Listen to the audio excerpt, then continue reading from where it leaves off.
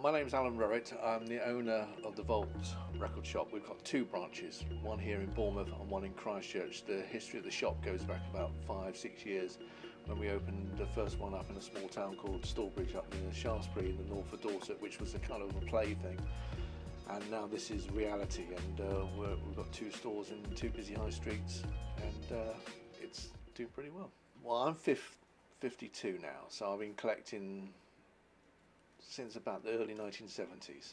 I think I was inspired by my mum, who had a record player in the corner, and she used to have it on every Sunday and just play records. I just got fascinated by that.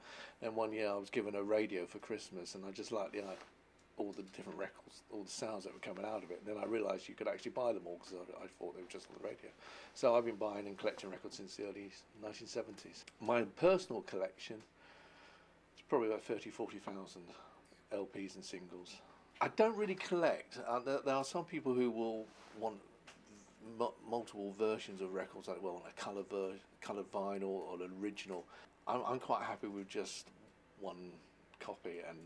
But to pin down my favourite genre is, I'm very much a singer-songwriter fan of artists from the 1970s, people who wrote their own songs and had something to say. People like Dan Fogelberg, Boz Scaggs, James Taylor, people like that, who are just good singer-songwriters who could write a good song, and of course their influence has been carried on into music today. I also listen to CDs in the car, because trying to play a record in the car is not very easy. When you go around the corner, it's not great. And also streaming services, which again is ideal for. You don't particularly want a copy of it. You can't have a copy of everything. And things like Spotify and Amazon are great, because you can delve into catalogues you probably wouldn't want to invest in, and then sometimes you think, oh, that's an artist I've not heard of before. You play some of their albums, then you end up going and buying a physical copy of it. It's a completely across the board. It's every generation, every age group is buying different kind of thing. You really can't pin it down. You know, people are reinvesting in records they got rid of in the late 80s when CDs were sold up as the best new thing.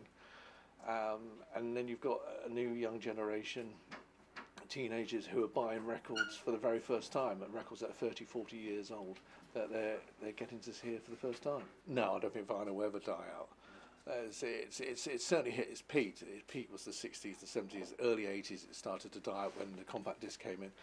And certainly in the last 8-9 years, since about 2010, there has been a lot more interest in it again. But it never even died out in those dead periods. There's DJs who were playing dance music, they still prefer to play it on vinyl, so there's still limited pressings. It still only makes up 2% of total recorded sales in the whole of the world, but it's never going to go away.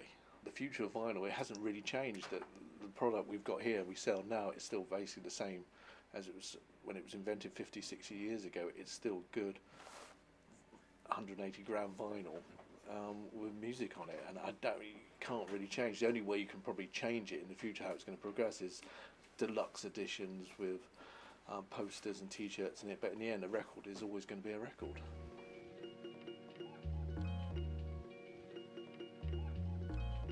My name's Adam Forrester, and I go to Bournemouth University, and I've been collecting vinyl for about 2 years. I'm buying all the time, listening all the time, and if I really like an album, I'll end up buying it.